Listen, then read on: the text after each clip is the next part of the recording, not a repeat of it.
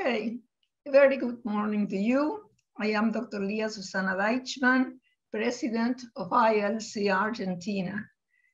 The symposium that we are going to present today by the ILC Global Alliance is named Protecting the Human Rights of Older Persons, Sharing Insight on Older Persons' Experience, Ageism, and Advocacy During the Pandemic. The International Longevity Center Global Alliance, which is an international consortium of member organizations with United Nations consultative status. The mission is to help societies to address longevity and population aging in positive and productive ways, typically using a life course approach, highlighting older people's productivity and contributions to family and society as a whole. The Alliance member organizations carry out the mission through developing ideas, undertaking research, and creating forums for debate and action in which older people are key stakeholders. The first International Longevity Center were established in the United States in 1990 by Dr. Robert Butler, and in Japan by Mr. Shigeo Morioka, ex-CEO of Yamanouchi Pharmaceutical from Japan. The ILC Global Alliance currently includes centers in the United States of America, Japan, the United Kingdom, France, the Dominican Republic, India, South Africa, Argentina, the Netherlands, Israel, Singapore, Czech Republic, Brazil, China, Australia, and Canada. These centers work autonomously and collaboratively to study how greater life expectancy and increased proportions of older people impact on nations around the world.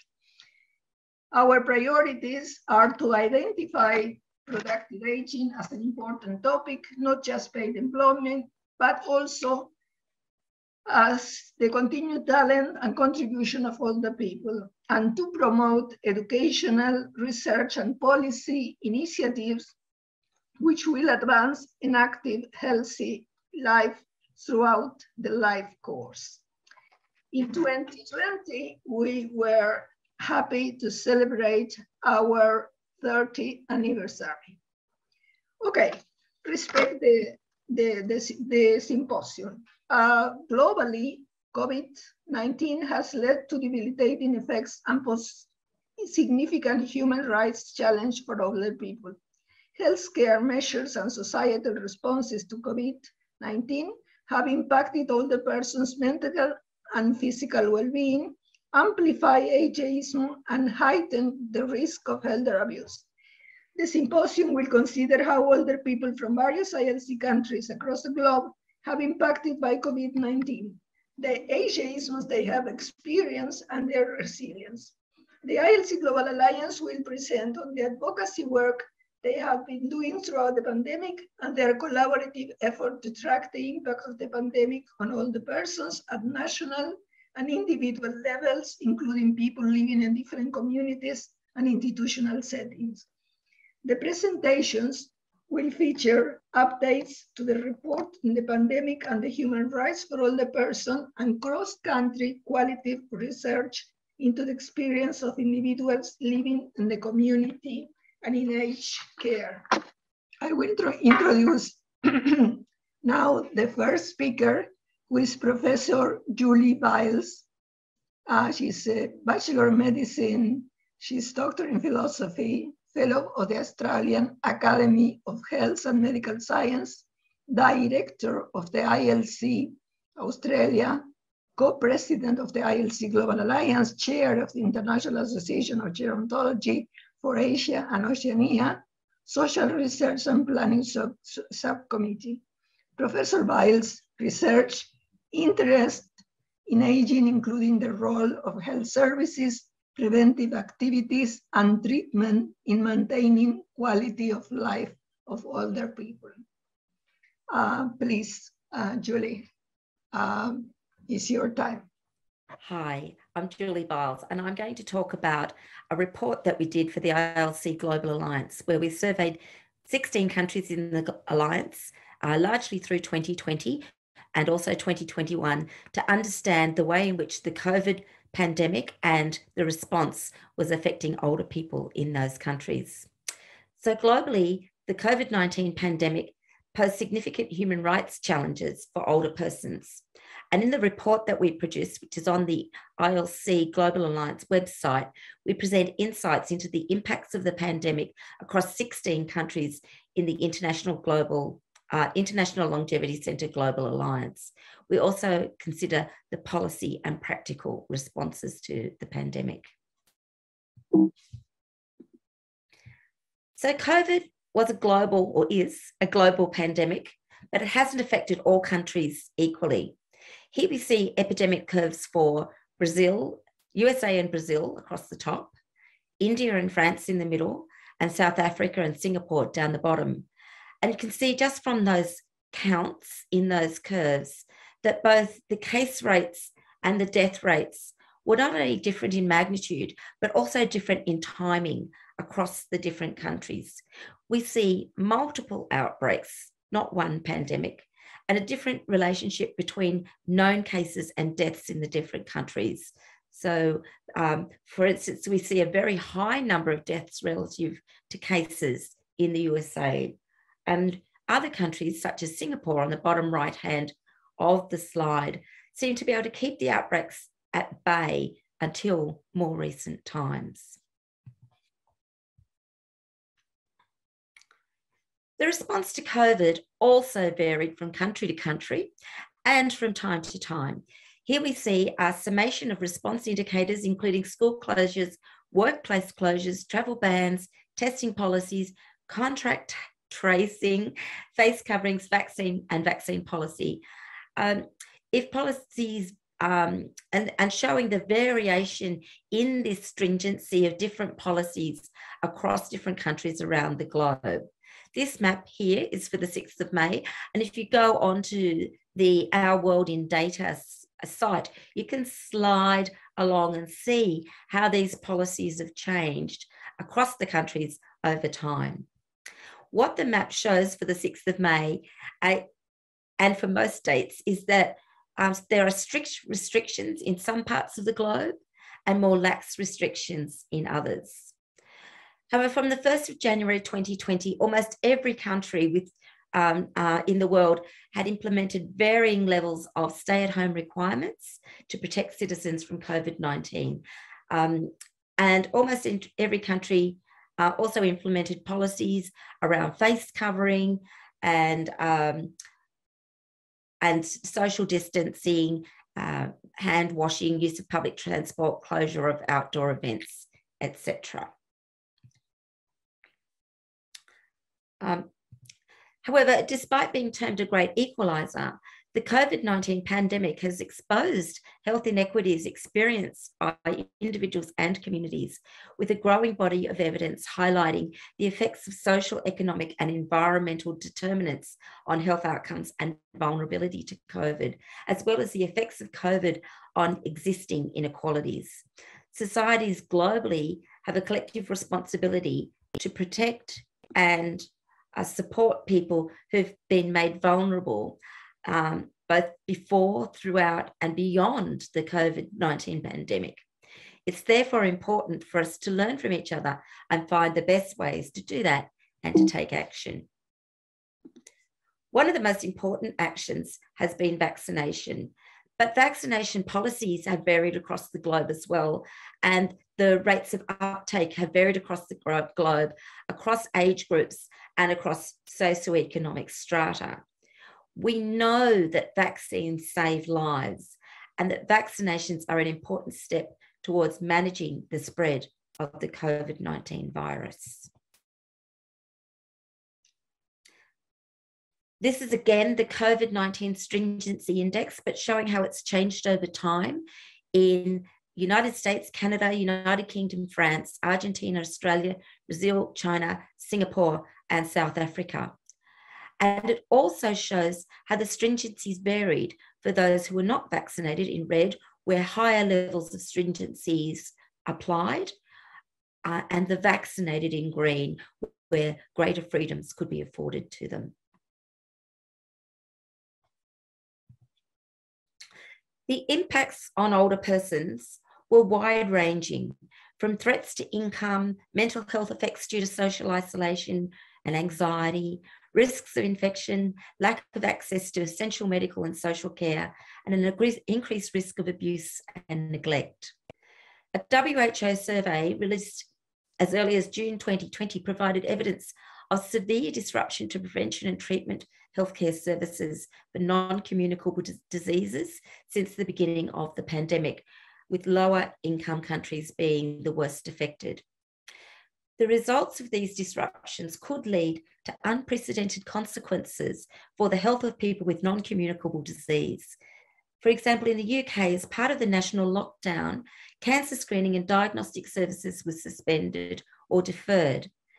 A national modelling study found that the diagnostic delays are expected to increase the number of preventable cancer deaths, including an estimated 7.9 to 9.6% increase in deaths of up to 5 years after diagnosis as a result of breast cancer, 15 to 16% increase in deaths for colorectal cancer, and around a 5% increase in deaths for lung cancer, and around a 6% increase in deaths for esophageal cancer.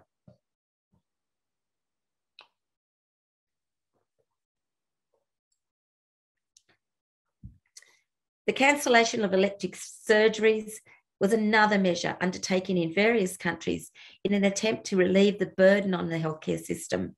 A modelling study undertaken by COVID Surge Collaborative projected that 28.4 million elective surgeries globally would be postponed or cancelled due to COVID in 2020. The long-term impact of these cancellations is still yet to be determined. So while our immediate concerns about COVID might have been about infection, the broader concerns may be far more important and far-reaching. Less visible, but no less worrying, are effects such as healthcare denied for conditions unrelated to COVID, neglect and abuse in institutions and care facilities, an increase in poverty and unemployment, the dramatic impact on well-being and mental health, and the trauma of stigma and discrimination.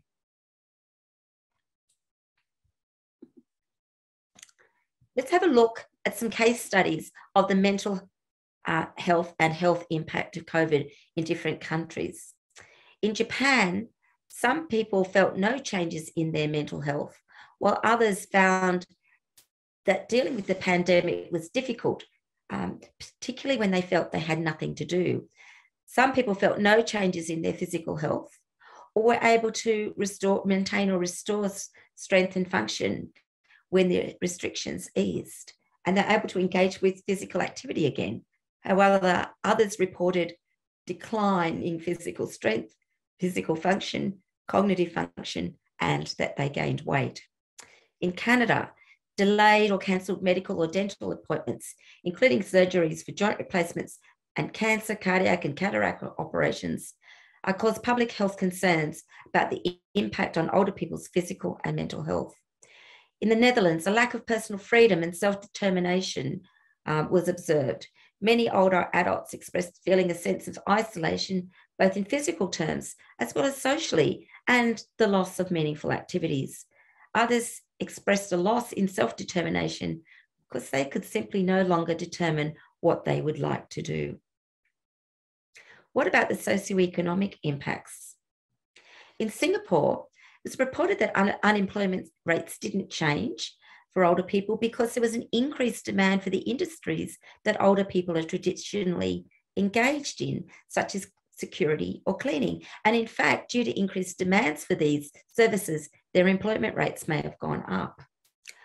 The Skills Future scheme was also launched by the government of Singapore to help people, including older people, who'd been displaced from work during the pandemic, to find new jobs, with older people also receiving an hourly payment for completing the course. In India, a study by HelpAge India revealed that an estimated 65% of older people's livelihoods were impacted by COVID. Approximately 71% of older respondents stated that the family's sole breadwinner had experienced the loss of work or suffered income restrictions due to the lockdown. A further 78% of people faced challenges accessing essential goods and services across the country.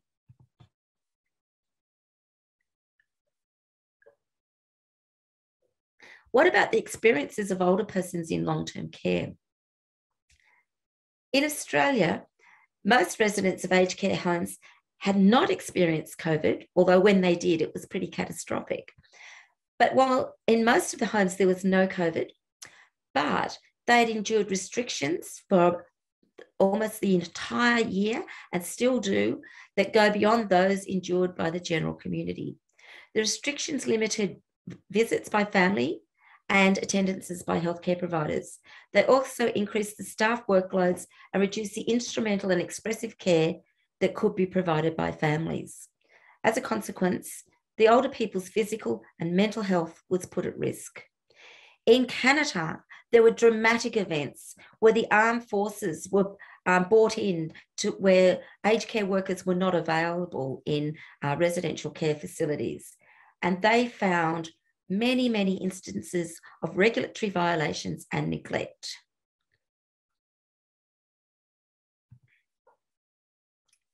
But there were some positive experiences for people living in long-term care as well. In the Netherlands, despite the lockdown, the residents kept in contact with their relatives using creative means. Look, maybe acquaintances waved from outside or dropped off presents, and then the residents felt happier, less drearier, and less alone. In India, in most of the aged care homes and retirement communities, the older people were treated with more care and extra attention was paid to their health. And they had sanitisation and disinfection measures taken out by the authorities, and they actually ended up with a lower prevalence of cases and a lower case fatality rate. However, elder abuse was a consequence of the pandemic and the restrictions associated with the pandemic. In India, again, 71% of the older population said that elder abuse frequency had increased during COVID, and 64% of older adults reported neglect.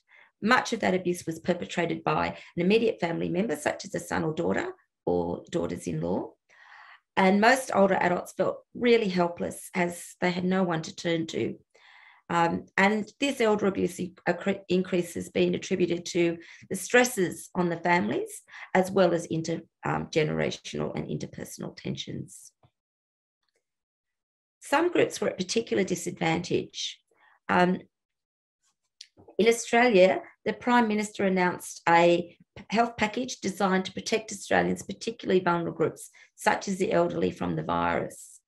This included money for the aged care sector to implement measures such as education and training of the workers in infection control, hiring extra nurses and aged care workers, and making available additional care staff where necessary. In Singapore, the authorities, welfare groups, religious organisations pulled together to offer homeless individuals interim housing that provided meals and access to hygiene facilities. And in fact, conditions for homeless people might have been better during the lockdown period. Important was to maintain the services for older people. In India, all essential services were protected. And many voluntary and self-help groups established their own networks and coordinated supplies of goods and services. In Australia, the government extended phone and video conference telehealth services, and some grocery companies protected times when older people could shop and gave priority to older people for home deliveries. One of the other effects of the pandemic has been an exacerbation of ageism. The COVID pandemic has led to an increase in ageism, even within older age groups. Ageism is a process by which older people are negatively stereotyped and portrayed as a homogenous group, one that poses demographic, social, and financial challenges. It's expressed through individual and systemic discriminatory behaviour towards older adults, such as indifference, patronising attitudes, and in its worst form, abandonment. During COVID, ageism has manifested in multiple societies across the world, and the discriminatory practices and public discourse about older adults during COVID has only worsened ageism.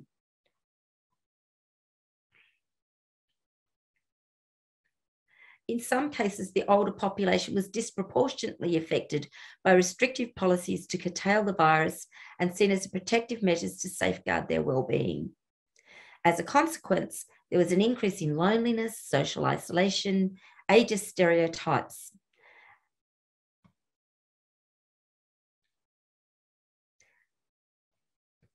In some cases, medical care, or for instance, access to ventilators in intensive care units, was assigned on the basis of chronological age.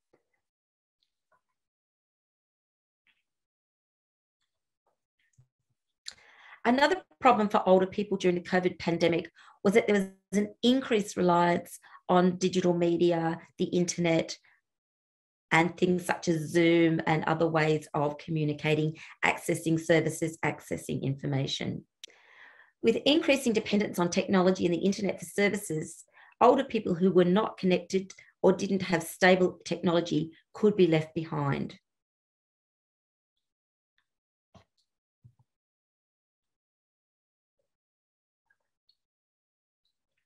Finally, we look at the relationship between COVID, which occurred right at the beginning of the decade of healthy aging.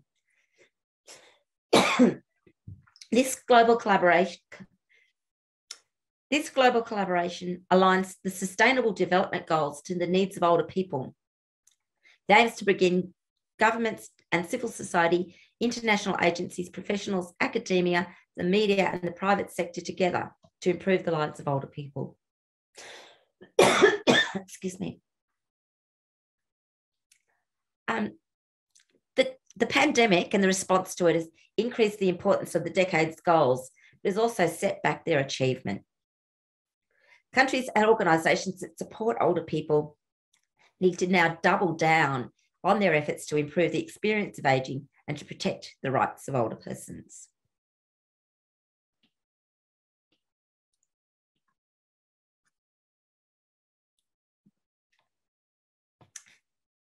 If you want more information on the report and what it contains, the report is available on the International Longevity Centre Global Alliance website, and here's the website address at ilcalliance.org. Thank you very much. Now the second presentation will be from, the name of the presentation is Experience of COVID-19 Insight from Research with Older People. This presentation will be done by Professor TINEKE Abma, who is the Executive Director of Leiden Academy of Vitality and Aging. For over 25 years, she has been researching themes closely related to aging, such as patient and citizen participation, long-term care, ethics, and diversity. Taking the perspective of older individuals as a starting point and respecting and valuing the differences between people is her personal motivation and key characteristic in the research and activities of the Leiden Academy. Dear ladies and gentlemen, it's a great honor to be part of this panel on the human rights of older people during the COVID-19 pandemic. My name is Tineke Abma, and I'm a professor at the Leiden University Medical Center in the Department of Public Health. I'm also the Executive Director of Leiden Academy on Vitality and Aging, which is the representative of ELC, the Netherlands. It is our mission to contribute to the quality of life of older people as a knowledge institution. And we do so with a group of interdisciplinary scholars. Today, I will focus on the older people's experiences with the COVID-19 pandemic. In March 2020, we developed a study protocol because we saw that the protective measures established to protect people from COVID-19 were also influencing their quality of life and well-being, while their voices were not heard. So this project aimed to explore the meaning of the pandemic among a diverse group of seniors aged 60 plus worldwide and how the pandemic impacts their daily lives. We chose a qualitative study design with semi-structured interviews with seniors aged 60 plus. The interviews were mainly done by telephone, audio recorded and transcribed verbatim. We used a purposeful sampling method to include as many seniors as possible, also those with a lower social economic status and the oldest old. The topics for the interviews included social context, social activities, health and vitality, well-being, and the corona news and reporting. Later on, we also included the human rights. An inductive thematic analysis was conducted, and regularly we held group conversations over the 2 years. Here you see the various countries that took part in our study: the Netherlands, Brazil, Canada, Japan, Singapore, the Dominican Republic, and Iran. From the study, we derived policy recommendations. Involve seniors in policymaking. Beware of ageist language. Beware of the digital divide. Focus on coping and resilience. Ensure social participation and volunteering. And I will now go on and report about the various recommendations. Involve seniors in policymaking. The measures established to protect seniors affected their quality of life, but they had no or little influence on the policymaking process, which led to frustrations about having no say and measures that did not attune to their needs. If policymakers do not involve seniors, they will not know what the needs are under the circumstances.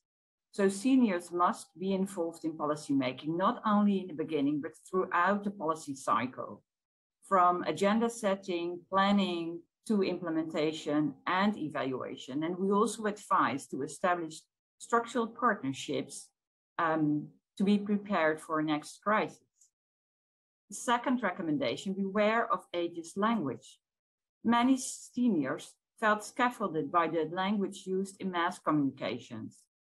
They were portrayed as vulnerable and weak, and many elders had the idea that they were a burden on the rest of society.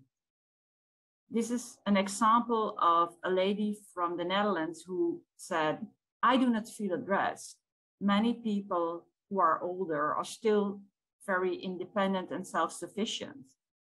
So she found the reporting somewhat patronizing. This means that language matters because it can reproduce and fuel ageism. And if seniors are affected by the use of certain terminologies, they should have a say in how to use language that better represents their situation and position. And also we can involve them in determining what ageist and stigmatizing language is in order to better portray them. The third recommendation, be aware of the digital divide. We have seen how social distancing led to social isolation and how important digital technology is to stay connected with friends, family, and be engaged in the community. And it's also an important way to understand the implications of the crisis and search for the right care. Here are some experiences from people around the world. Someone from Japan who started to use digital technology because her family advised her to do so. Or someone from Canada who said, it's not ideal soon, but it's a way to stay connected with another human being. And someone from the Netherlands who was very enthusiastic about the WhatsApp through which she held contact with her children, grandchildren. So we should not assume that seniors are digitally illiterate. We have seen that people rapidly increase their digital skills. But we do have to acknowledge that not all people have the resources to keep up with these developments and have the resources to buy the necessary technology. And here we see often a combination of disadvantages where class matters often more than age. So the recommendation is to make technology available, set up community platforms and digital ambassadors. The fourth recommendation, focus on coping and resilience. Policies were targeted to protect older people and focused on risks deriving from a medical model on old age, which led the attention away from the capacities of older people and their coping and resilience. While we saw that many had skills to cope very well with the situation. For example, people were very good at selecting and filtering the news. Someone from Brazil, for example, said, I prefer to avoid the news. And someone said, you get so stressed by all these graphical representations of death. And someone from Canada also said how the news made them anxious and how they curtailed watching the news from the States.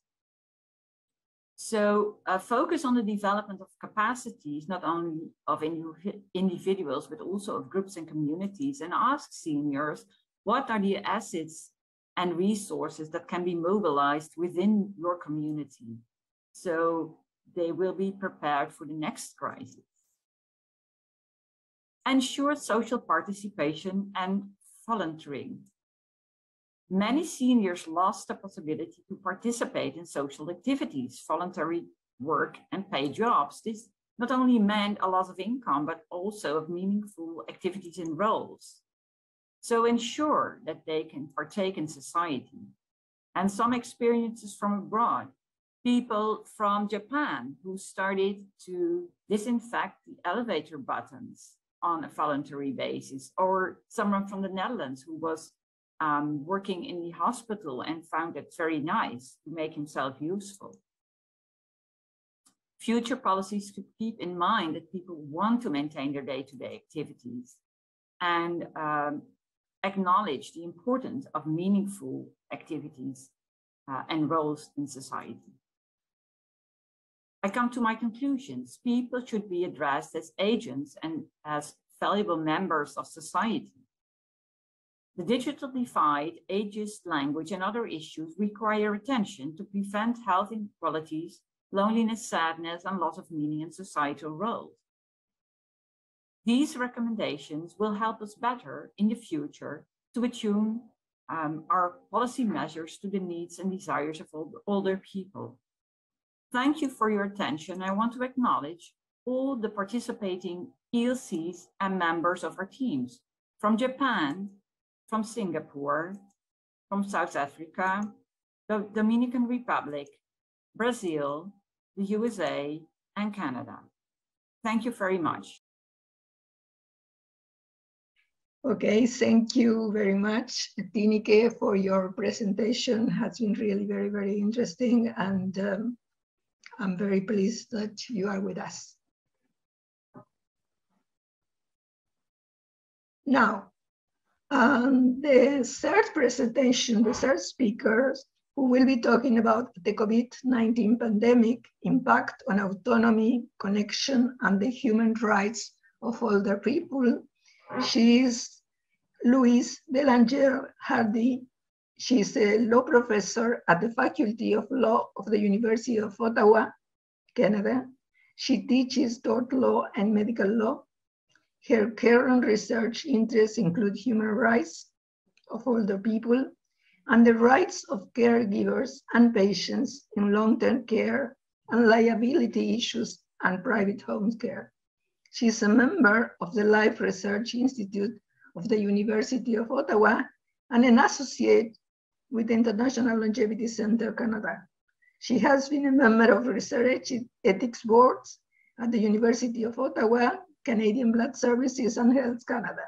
She is a member of the Bar of Ontario, Canada.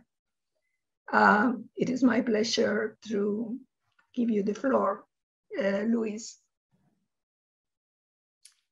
Hello, my name is Louise BÉLANGER-HARDY, and I'm pleased to join my ILC Global Alliance colleagues for this presentation based on the Canadian experience of the COVID-19 pandemic. In Canada, there have been 3.8 million COVID cases and about 40,000 deaths so far. Importantly, 21% of these deaths were people in the 70 to 79-year-old bracket and 60% in the plus 80 age bracket. And in particular, in terms of long-term care, although the cases amounted to only 3% of all COVID cases, a large figure of 43% of COVID-19 deaths occurred in that setting. Other older adults' situation pre-pandemic was not optimal, and the problems were exacerbated by the pandemic. You can see here the challenges that existed before the pandemic occurred, and sadly, continue to exist. Ageism is there because of its overwhelming presence in our society. During the pandemic, it manifested itself by a lack of planning and preparedness by public health bodies, even after it became clear, based on other countries' experience, that the older population was very much at risk. The health crisis highlighted as well the shortage of health care staff, especially personal care workers, who assist in long-term care homes and in the community. They are overworked, poorly paid, and their specialized skills are neither recognized nor valued. This continues to be a challenge, and we are currently, for example, experiencing a shortage in nursing. In the thick of the pandemic in Ontario, which is Canada's most populous province, and where 60% of long-term care and older people's residences are privately owned for profit, the Canadian Armed Forces had to be called in to assist residents in 5 locations. The forces produced a report that revealed severe instances of regulatory violations and neglect, non-adherence with non-existence of policies, inadequate resources to train staff, lack of medical supplies, deficiencies in infrastructure, for example, inadequate disinfection of patients, concerns about standard of care, for example, treatment of pressure ulcers, and finally, unfortunately, violence against residents. So Ontarians and other Canadians were utterly shocked by this report. As is well known, autonomy and connection are vital throughout a person's lifespan. During the pandemic, they were both compromised, especially for older persons. In terms of autonomy, defined here as having a sense of choice and volition in the regulation of one's behavior, public health measures meant that people had less opportunities to make choices, from food to entertainment to social activities. There was increased dependence on others for all sorts of activities, and as well, health measures were imposed without consultation. In terms of connection, public health measures meant that there was less contact with family members, friends, and caregivers.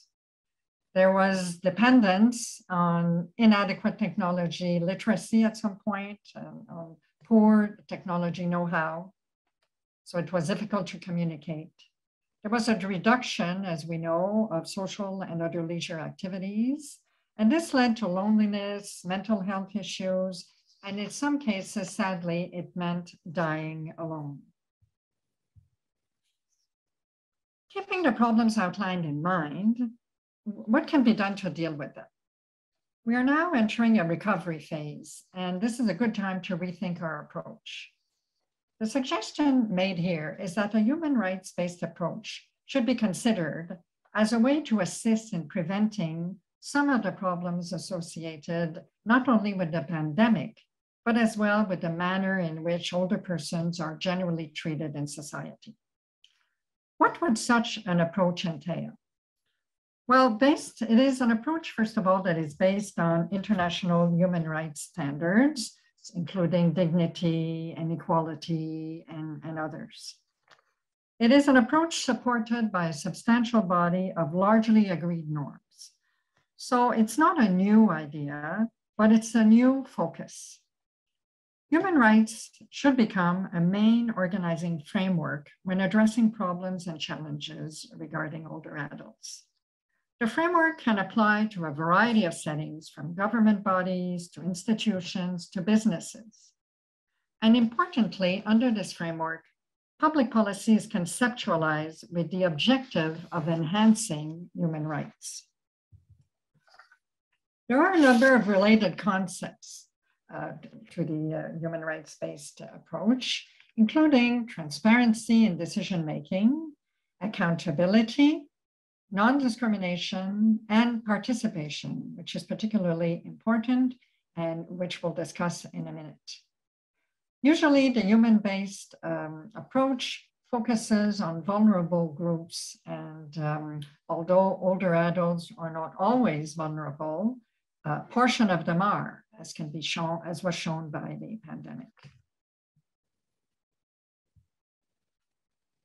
What would it look like if the focus was on human rights going forward?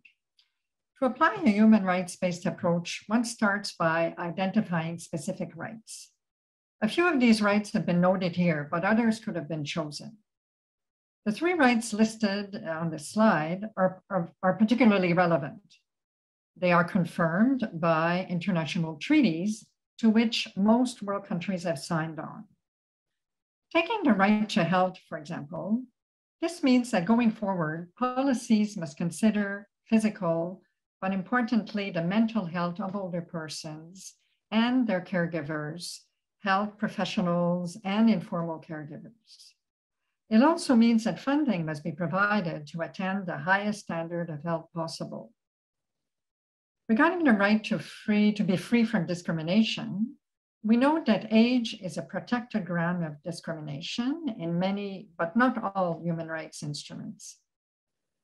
However, older persons are often not aware of their human rights, and they don't necessarily have access to the mechanisms that exist to protect these rights.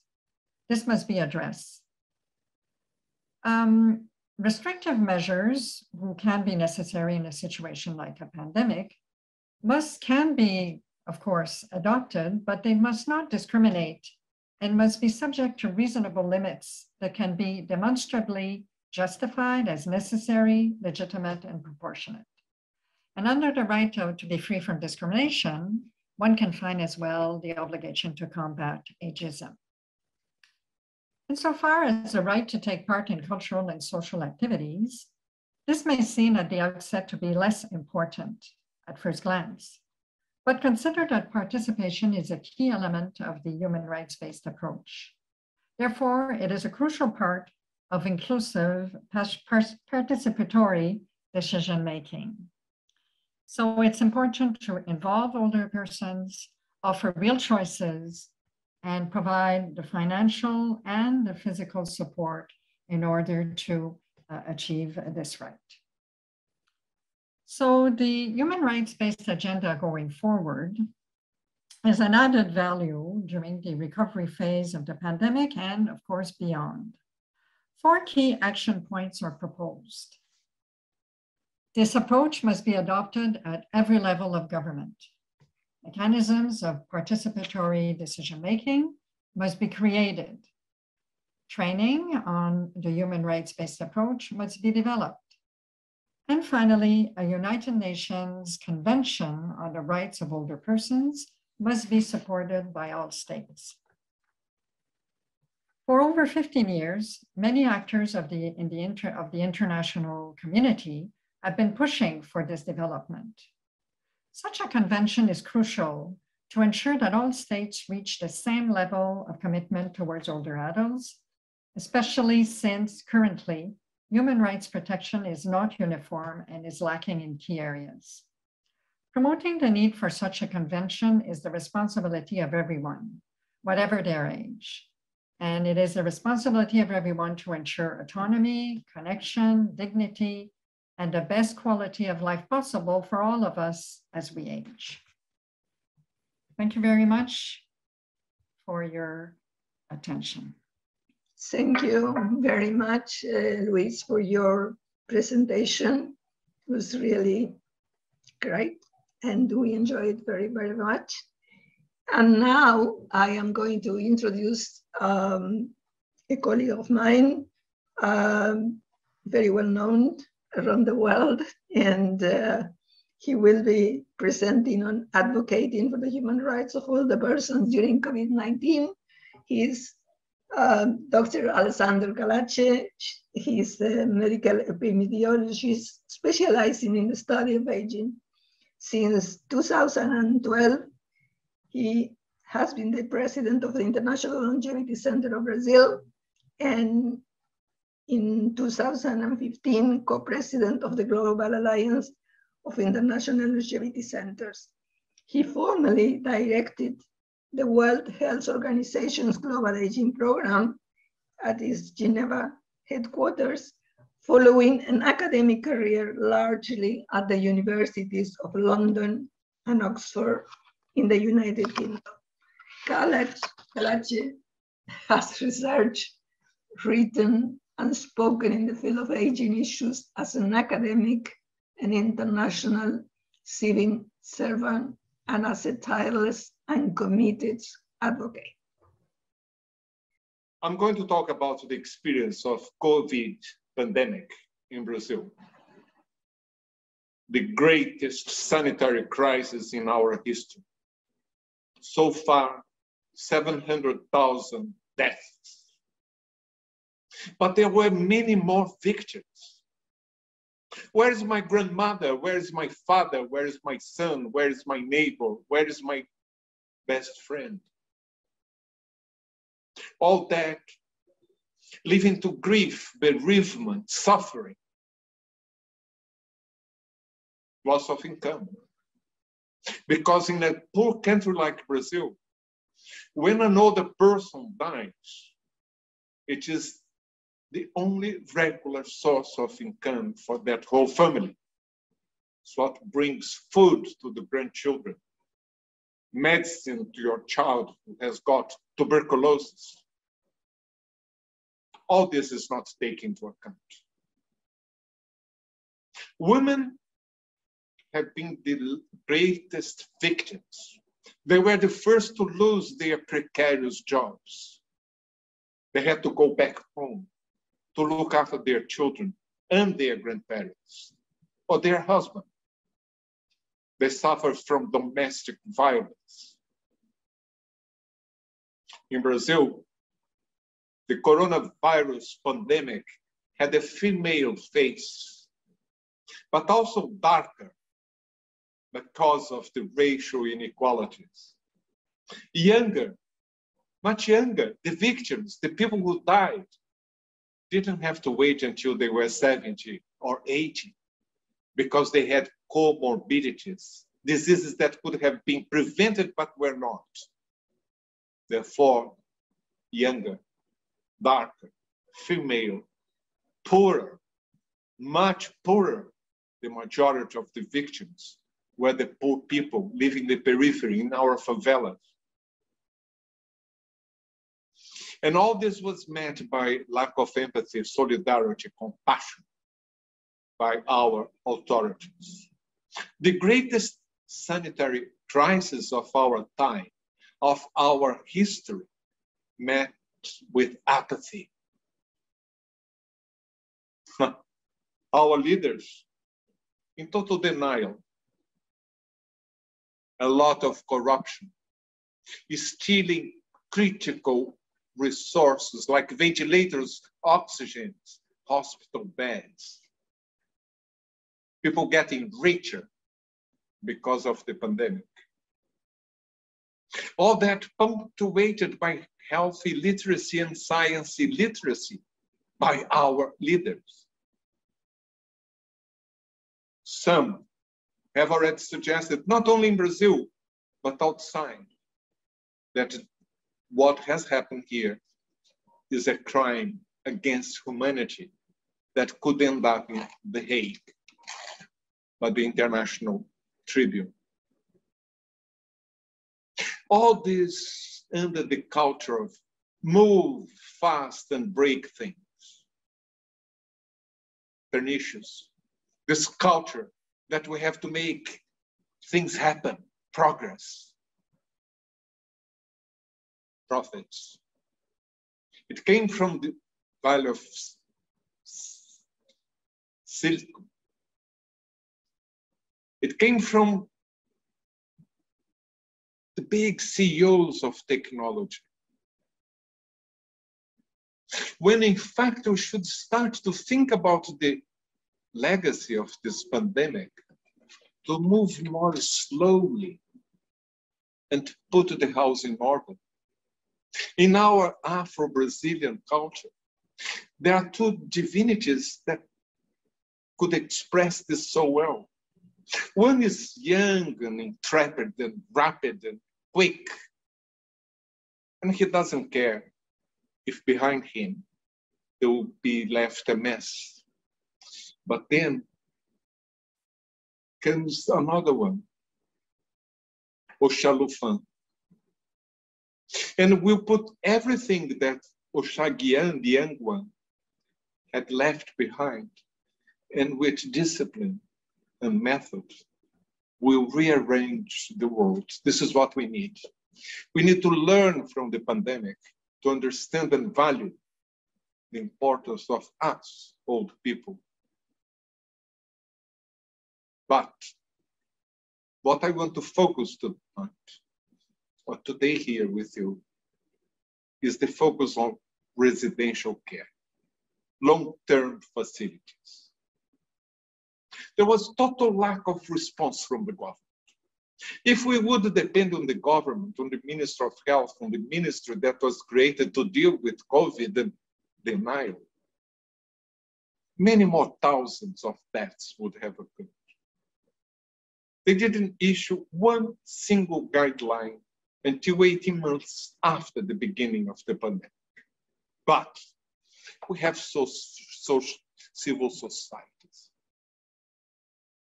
And I'm proud to say, as president of the International Longevity Center Brazil, that the process was led by our vice president, Dr. Carla Giacomi, respected geriatrician from Belo Horizonte. Previously, she had the experience of being the president of the National Council on the Rights of Older People. And today we don't have a National Council of Older People because our president made an intervention and abolished what was democratically elected council. In this vacuum, Carla, in March 2020, days after the first case of COVID in Brazil, with her leadership and competence, mobilized civil society, academic groups throughout the country, and very rapidly, 1,200 professionals were mobilized to bring what the government didn't, guidelines. Working virtually, not a single presidential meeting. And they established the documents, the instructions, the guidelines that reached and penetrated with capillarity all residential care facilities in this country. Carla led a group that saved thousands of deaths. Because if we would have had the experience that richer countries had, in Italy, in Spain, France, in the United States, in Canada, and so on, it would have been a disaster. And people there, in the hinterlands, in the distant Amazon, or in the Northeast, or residential cares in the poor periphery of our big cities, they knew what to do. With protocols based in science. Yeah, they were in power. And they knew that they had human rights that were being ignored by the government. It's not only health. We need to value the pillars of active aging.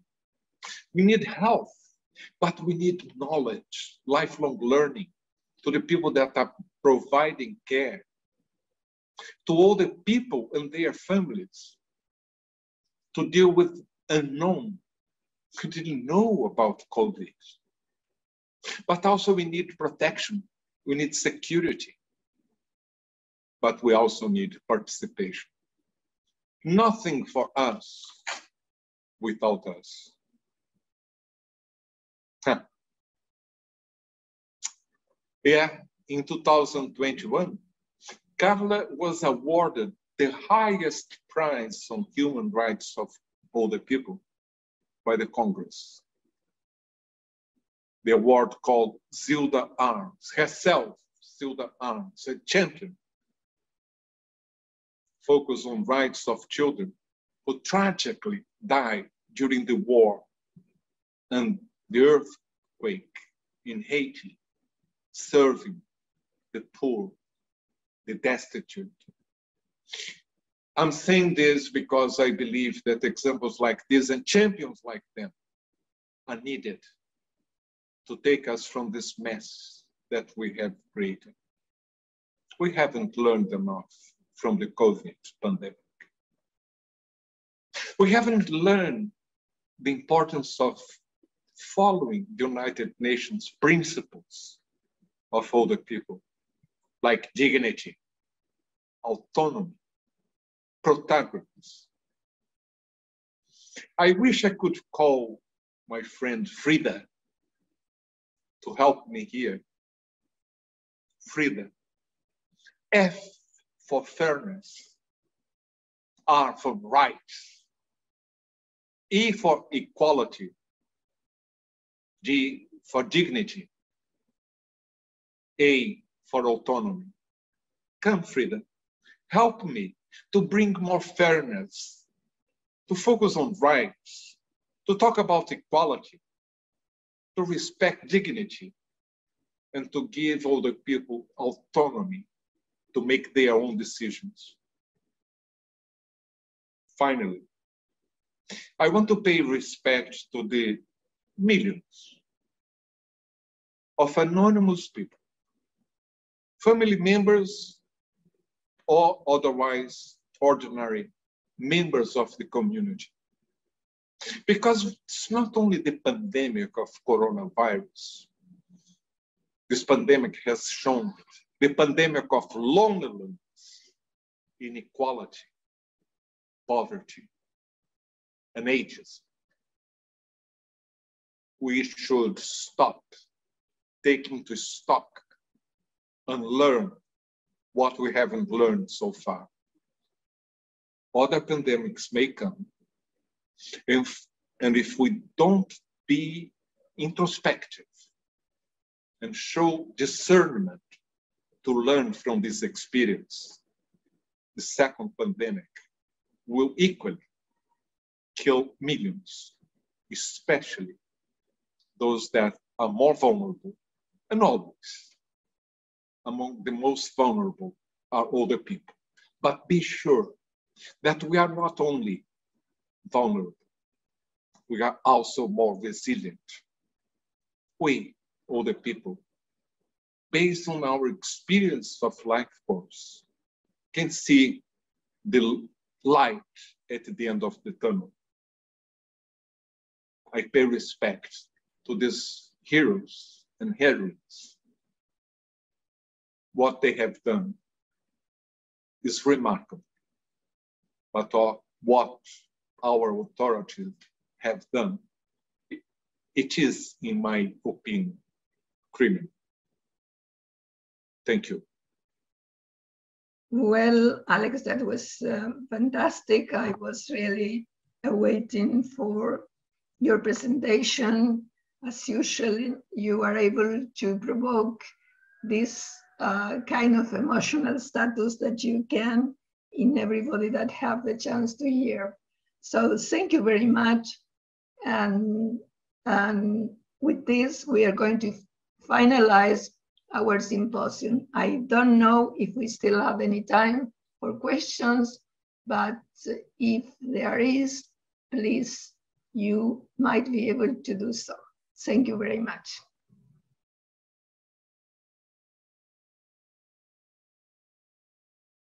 Okay, thank you very much.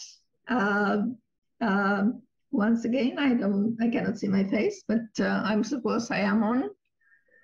And I am Dr. Lia Daichman, as you probably know. I am from Argentina, from ILC Argentina, and this was a really wonderful symposium that was very difficult to arrange because people here are really very busy, and they have to go from one place to another one, from one symposium to another one, and to the council and all that. I hope you really enjoyed our presentations, and if you didn't have the chance to see it all, they will remain for 3 months. You will be able to read them and to see them for 3 months.